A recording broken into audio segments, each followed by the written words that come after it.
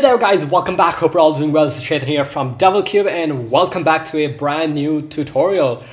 This tutorial is going to be in Illustrator and we're going to be learning to create a cool lines type logo in Illustrator. I wouldn't say it's a logo but more of an object. So we're going to be using the scissor tool to creating this effect, and the scissor tool is actually one of my most favorite tools. It's a pretty cool tool. It's really awesome actually, to be honest, because a lot of people have been asking, all around the internet how to use the scissor tool. So I'm going to teach you guys. As you can see on the screen, that's going to be our final product. Now, before we start with the tutorial, this inspiration comes from, let me just put up the Dribbble profile. So here I am on Dribbble, and this is done by Rahul, and he's from India. Well, I too am an Indian, so it's pretty cool. I just hope that he knows I'm doing this. Anyway, so this is his Dribbble profile and he has a lot of cool designs over here, and these are just epic and insane. Probably I'm going to do a tutorial on a few of these as well in the future. I mean, these are so epic. I really want to talk to this guy. Anyways, what I'm going to be recreating is this one today, which it says bicycle grid. So I'm going to teach you guys how to do this, with the colors and all stuff, gradient. There's a cool important technique that I want to teach you guys when it comes to gradient. So we're going to do that. So let's jump on into Illustrator, and here I am in Illustrator. I just took a snapshot of that and I put that, over here. So I'm on a blank document. Let me just create a new layer on top of everything and let's get started. All right, so how we're going to start off is we want to get the pen tool. So let's grab the pen tool. So we have the pen tool, and I'm going to go ahead and just set this color to white. So I can just get an idea. I'm going to go ahead and just start drawing stuff. So I'm going to click over here, then I'm going to click over here and press escape to cut that off, and press V to select that. And you can go ahead and change the stroke size. So I'm going to go ahead and start increasing this till I get something big. All right. Okay, it's black. I have no idea. Okay, yeah, we need to set the stroke to white. And there we go. Let's zoom in a little bit more closer so we can actually have a better idea. Okay, this is too strong, so let's set this to 5, and let me just move this up. All right, it looks very pixelated right now, but that's okay. We can just zoom a little bit back. All right, so this is, I think, a good path. And then once we do this, we're going to click here on the stroke, and we're going to come over here and choose round cap, and that's going to round off the edges, as you can see over here, perfectly. So what I'm actually going to do now is I'm going to go ahead and I think, okay, let me not do that for now. So let me just go ahead and make a copy of this by just holding on Alt on my keyboard and just dragging these out like so. And then I'm going to go ahead and bring them over to this side and just move this over, right, like so, looking really good. Let's make a copy of this again. So we're basically going ahead and I'm going to outline this entire thing. All right, so let's zoom this out. All right, okay, maybe not so close, a little bit towards the inside. Push this out, okay. Looking good. Now what I'm gonna do is I'm gonna press P on my keyboard and I'm gonna go click here. Actually, click here, which is gonna, yeah. So that's gonna attach to that anchor point, and I'm gonna come down and probably somewhere over here. Click over here. Okay, now that's gonna create this path for me. So I'm gonna click delete, and I'm gonna delete, escape. I'm sorry. And with this selected, I'm gonna come over here and turn off the stroke. So we have only the stroke. And here we have the sharp edge, so we can go ahead and set the corner to a round join, and that's going to round off the corner, as you can see over here. Pretty cool, pretty awesome, pretty dope.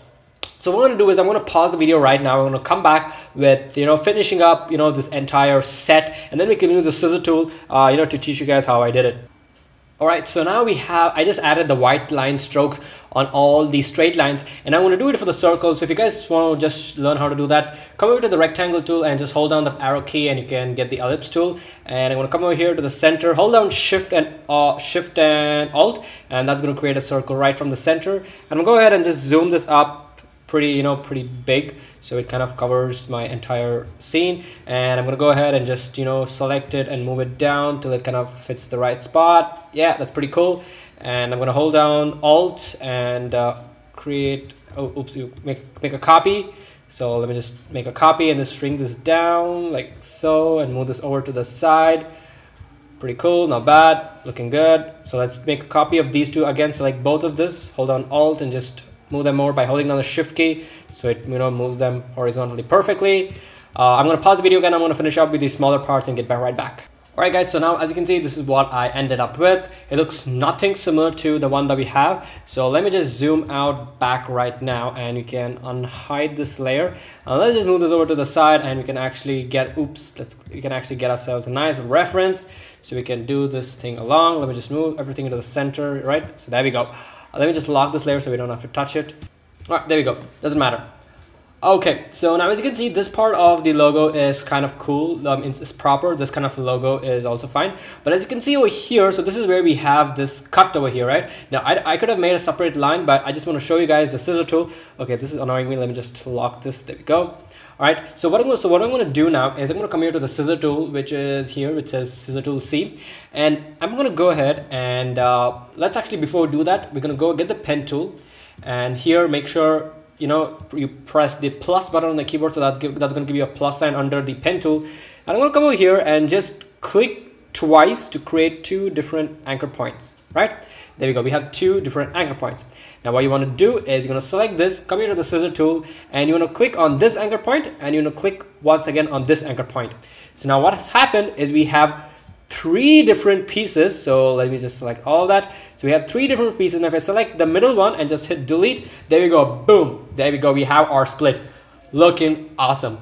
So that's pretty much it, guys. So let me just go ahead and do it for the rest of it, so you guys can actually see as to how it's done properly. I'm going to move this up a little bit. Okay. So we're going to come over here to this part. So I'm going to select here on this one. So this already has 4 anchor points. So what I'm going to do is I'm going to get the scissor tool. I'm going to click here on this one, click here, and I'm going to click on this anchor point. So we now cut it. So we can select this part, hit delete, select this part, hit delete, boom. There we go. How cool is that? I'm going to move this up a little bit. All right. So let's do the same thing over here, but we kind of want to join these two. So we can right click and choose join. Okay, that's going to join that up pretty badly, but that's okay. So we can do the same thing over here. Scissor tool, click on this one. I think only that should do. So if I now select this one and delete, okay, that's going to delete the entire thing. So we need to delete more than 2 anchor points. So I think that's the correct thing.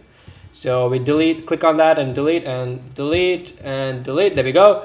We kind of move a little bit down. Okay, we can kind of fix that later, right? So we can fix that later. Doesn't matter.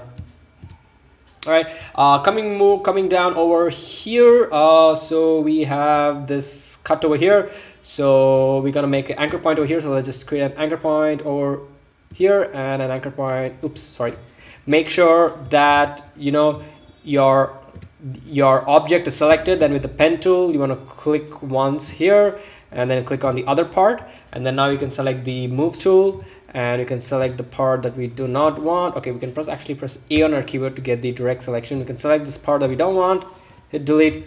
Okay, we kind of did it wrong. Oh yeah, we want to take the scissor tool. Forgot about the scissor tool. There we go. So select this one and select this one. Click on both of them, delete. And now we can select and hit delete. There we go. We got ourselves an amazing split. We do the same thing over here. Press P to get the anchor point. Make sure you hit the plus sign. And I'm going to click once here.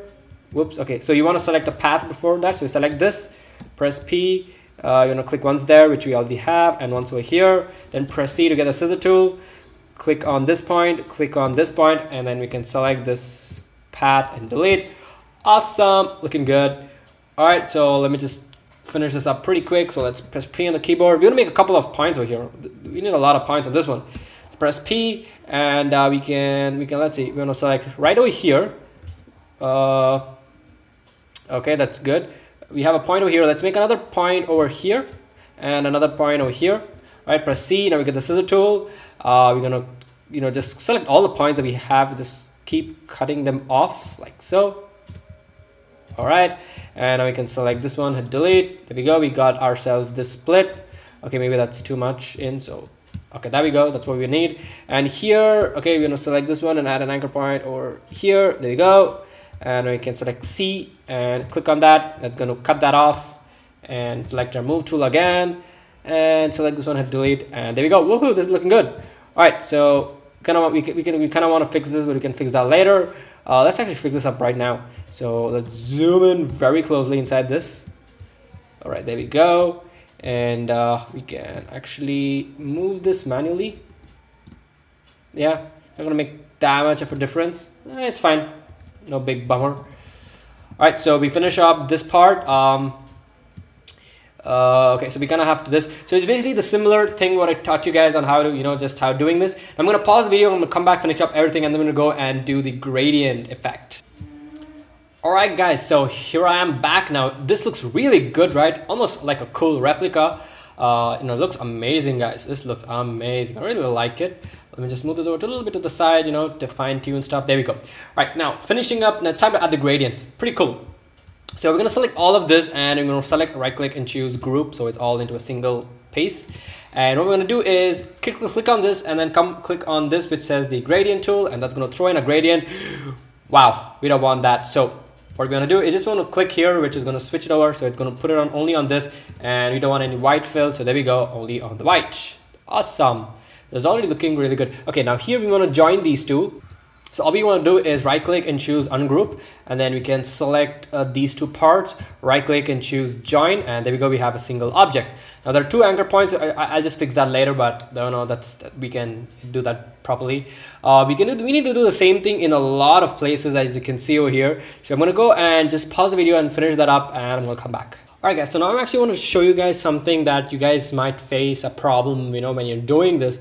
So as you can see over here, this line that we have over here, and all this part is a part of a single object. Now if you see over here, we have separate paths. Now actually I've tried a lot to combine. Quite sure I'm not able to do that. So the best solution which I found was if we select our entire path we have, you can go to object and choose expand. Now before you do expand, you want to make sure that you want to create a copy of this, so to keep it as future reference. So hold down alt and just drag and throw out a copy somewhere over there on the top, and you can select all of this and right click and choose object expand. Now that's going to throw out the stroke, and it's going to keep the fill and the stroke. I'm going to remove the stroke for now and click on OK. All right, okay, it looks like it didn't happen, so let's do that again. Go to object, choose expand, click on OK. All right, there we go. So now everything is a single object. It's not a stroke. And now what we can do, we can select all of this and actually click on unite. So we can select all of this. Whoops, we don't want to select all the wrong ones.